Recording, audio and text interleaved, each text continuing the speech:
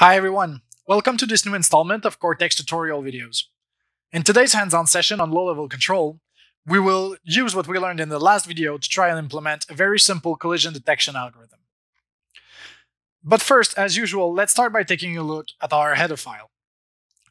So, we learned in the last video that to do low-level control, we need to implement real-time clients, including a UDP client, but also a real-time router client and real-time session manager, and also implement cyclic client and get the actuator feedback, which is the main structure used in the cyclic. So those are all new members for our Kortex robot object. All these members will need to be initialized in our initialize function, as well as deleted in our disconnect function. In addition to this, I'm also adding a block of new getters here. So we have access to the number of degrees of freedom. This is not new, it's just that we're going to need it for our implementation later. And then we can get the feedback from the robot, get the feedback from one specific actuator, get the Cartesian feedback, or get the joint feedback, any part that we're interested in. In addition to this, we also will use the refresh feedback function, as well as this new set custom data function that will allow us to store data for comparison for our implementation. Finally, I'm also adding a onRefresh feedback callback that we will use whenever we call the refresh feedback function. Let's have a look at all of these are initialized. As you can see, I already did the implementation of the initialization because it's really similar to what we've done in the previous video. The only difference here is all the clients we are instantiating are stored into member variables from our class. So first, we're creating a transport client UDP and using it to instantiate a router client real-time that uses the same error callback as our regular router client. Then we connect the UDP client to the same IP address, except now we're using the port 10,001, that is the port real-time on the robot.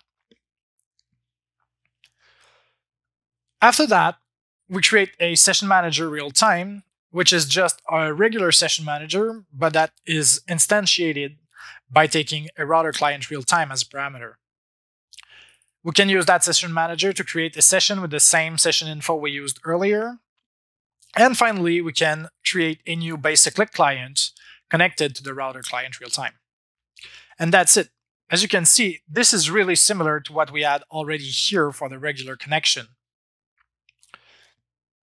To dispose of all of those clients, as you can see, it can be done in the exact same manner as all of the previous clients we instantiated before. Now let's move on to the actually interesting part. So we have a bunch of getters here. The first one gets the number of degree of freedom. We simply return the member degree of freedom. The second one gets the feedback. We're returning the member feedback. We'll see a bit later how we're filling this in. But let's start with the implementation with get actuator feedback. So the first thing you want to check is whether or not you have an actuator that corresponds to the actuator index that is fetched. So first, let's validate that. So if the actuator index is larger or equal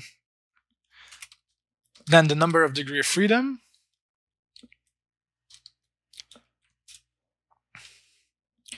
then we cannot really return false here because since this is a getter, we have to return a structure. So let's return an empty structure.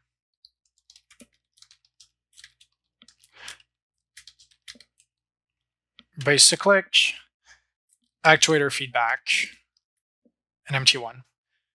And otherwise, what we can do is simply access the feedback object and then return the actuators from the given index. And that's it. Now we can follow up with all the other getters. If we want to get the Cartesian pose, what we have to do is first check if the robot is connected. So if the robot is not connected,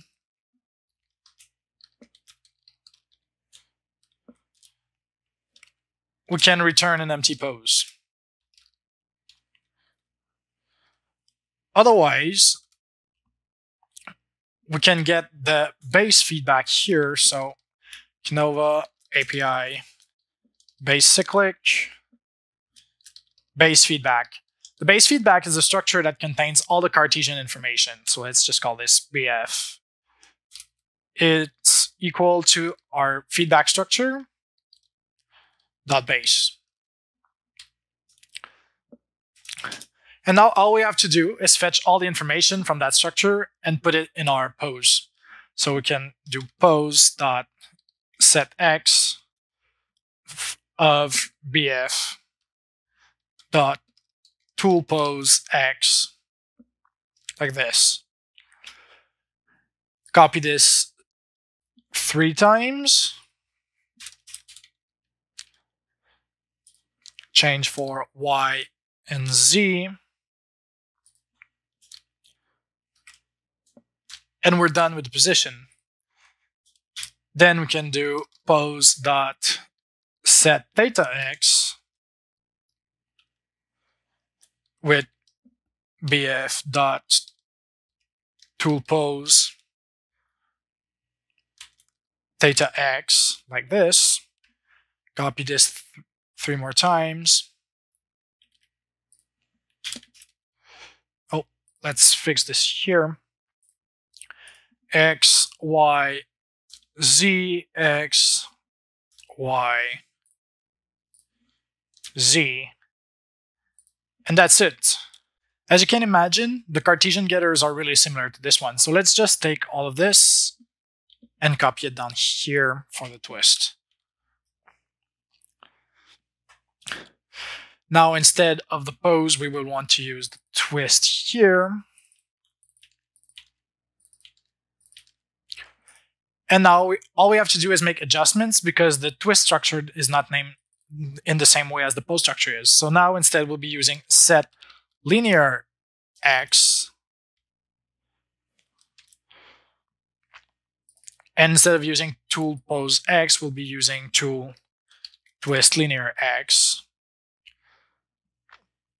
So let's replace those 2 here with 2 copies here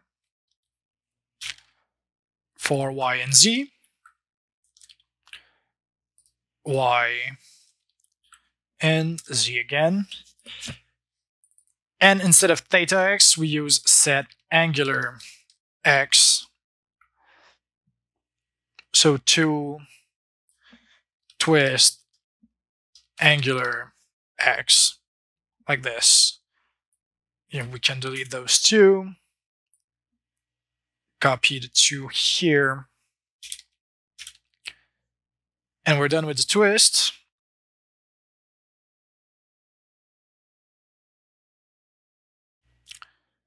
We can take this entire thing again and do it again for the wrench. So now wrench, wrench, wrench everywhere. And the wrench is also a different structure. So now we're using set force x here. So the tool is tool external force x here.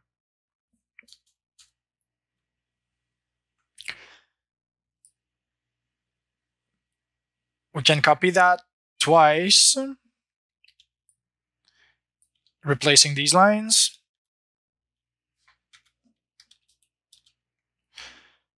And once again, replacing with y and z, with y and z. Oops, sorry. So y and z here. Now, for the torque, basically, we just call set torque x. And we can copy this here, bf dot tool external wrench torque x here. We can replace these 3 lines with copies of this one.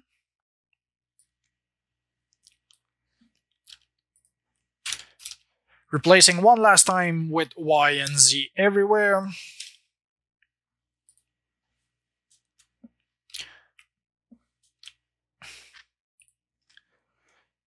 And we're done with the implementation of our Cartesian getters. So let's move on to our getters for the joint information. So as usual, let's first start by checking if the robot is connected. So if the robot is not connected,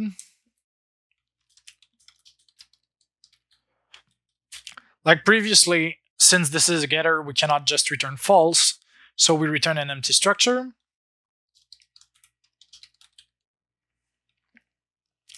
Otherwise, all we have to do is loop through all of the actuators and return their positions. So let's declare an integer here with the index equals 0. Index must be smaller than the number of degrees of freedom. Index plus plus. And all we have to do is positions dot pushback. And the information is coming from the feedback from an actuator of index, and then we ask for the position.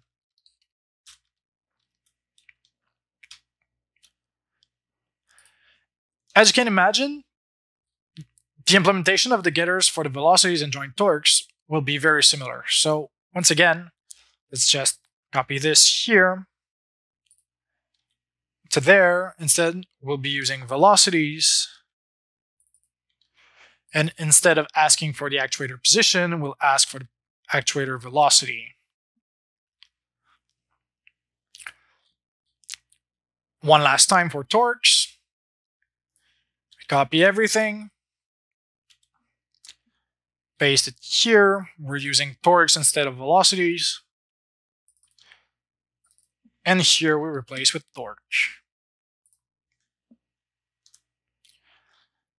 While we're here, let's just take a look at our set custom data function I made. So this will allow us to set a vector of float and save it inside of our robot object. So I'm expecting the number of float to be equal to the number of degree of freedom. And if that's the case, then I'm setting my data inside the custom data variable. Now, all the getters that we just implemented assume that we receive the feedback from the robot. So let's go and take care of that. So robot and refresh feedback. First thing, as usual, let's check if the robot is connected. And if it's not connected, this is not a getter, so we can return false. Otherwise, we can try the following. First, let's declare a lambda function. So a lambda function for a callback. It's declared like this. So if you don't remember how to use asynchronous function calls, you can just take a look at the asynchronous function call videos. To declare our lambda function, we will take as parameters const, Kinova, API, error, and a reference to an error, as well as a const, Kinova, API, base cyclic, feedback containing our data. What we want to do with this function is simply call the method from our class that we called onRefresh feedback callback with the error and the data.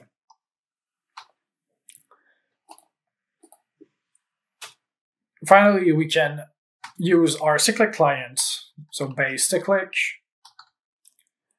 and call refresh feedback callback with our lambda function callback.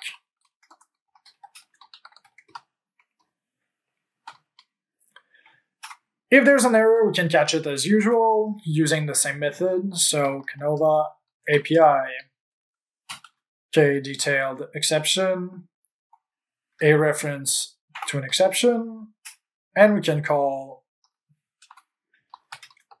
on error of our exception and return false. Moving on to the implementation of our callback. So the first thing we do is we store the feedback returned by the robot and we store it inside the feedback variable. This is all that's necessary to get our getters working.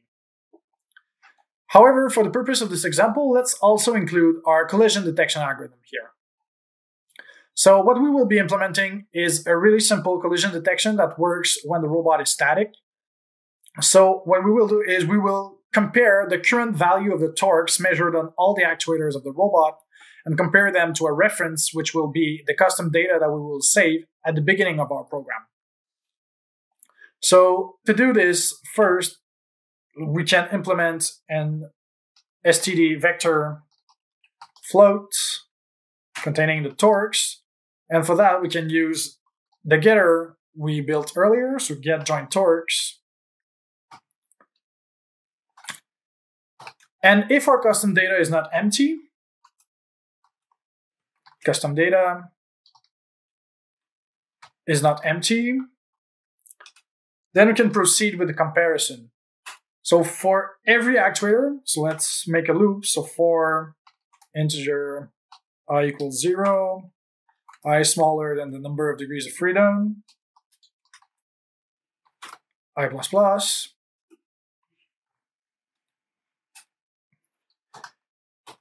If the absolute value of the torque we're measuring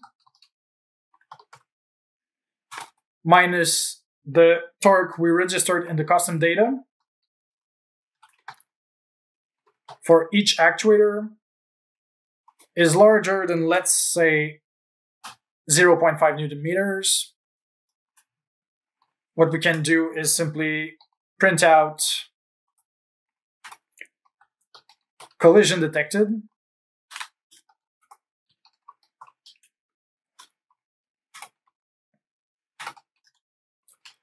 And once we've detected the collision on one actuator, we don't need to look at the others. So to avoid printing a bunch of times, we can just break here.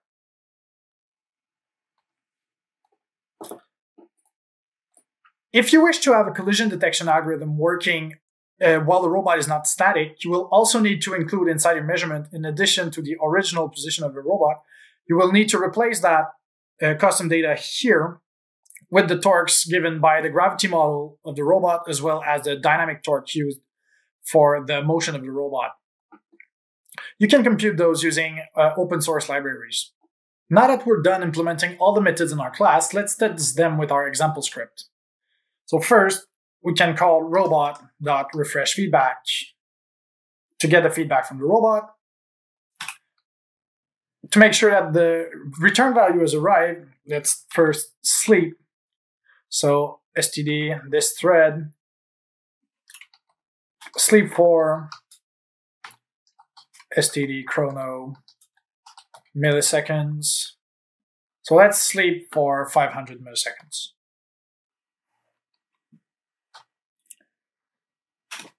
Now that we know that the value is here, we can use std vector float joint torques and use our getter from the robot to get the joint torques. Get joint torques.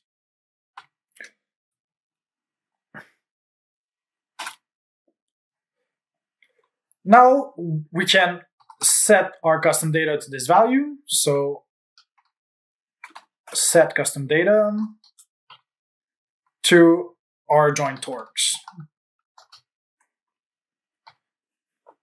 Just in case something bad happened, let's put that into a condition. So if this failed,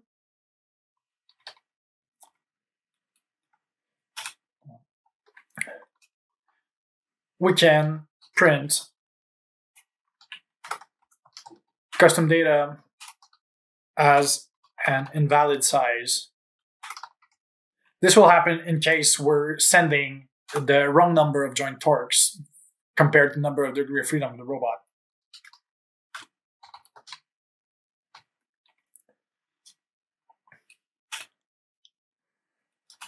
After that, we can fetch the other joint information. So another std vector float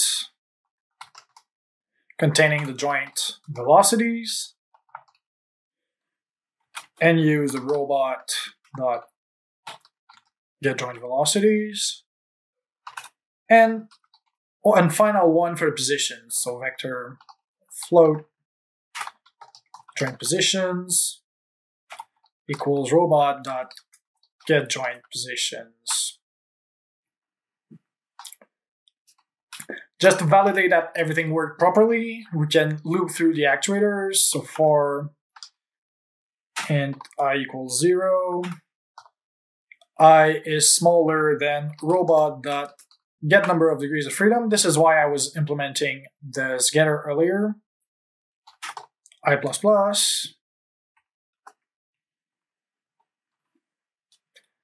So we can print the information we just add. So for joint I, we can print the position, which should be from joint positions, position height. Then we can print velocity from the joint velocity. Oh, let's add spaces here so it's readable. Velocity from joint velocities I and torques from joint torques of I, and finish that with end line. Now we can fetch the Cartesian information. We mentioned this in the earlier video, but remember that the Cartesian information is only updated on the robot when you're in single level servoing mode. It's not available when you're in low level control mode. So we can get our pose by using pose equal robot dot get Cartesian pose. We can get our twist like this as well. Robot dot get Cartesian twist. And wrench robot dot get Cartesian wrench. Just to validate that it works, let's print out some stuff again. So std cout. So pose.x. Let's add a tab.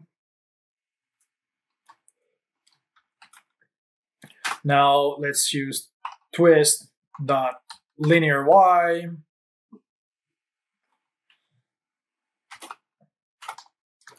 Another tab. And wrench dot, let's torque z like this. Std and line. So this here tests most of the getters we just implemented. Now, if we want to test the collision detection, we will need some additional time and we will need to constantly poll the robot to refresh the feedback. So first, let's just give us a signal telling us that the collision detection has started. So cout start collision detection.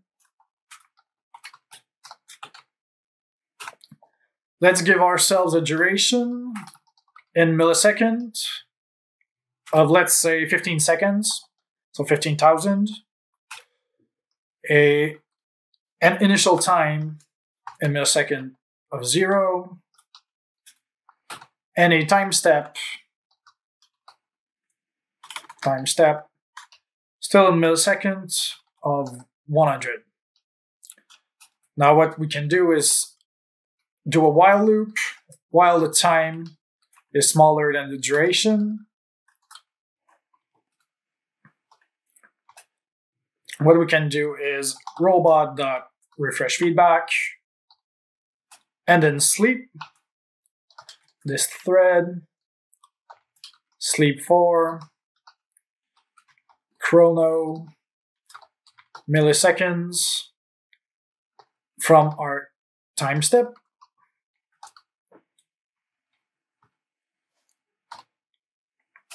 and increment our time plus equal time step ms.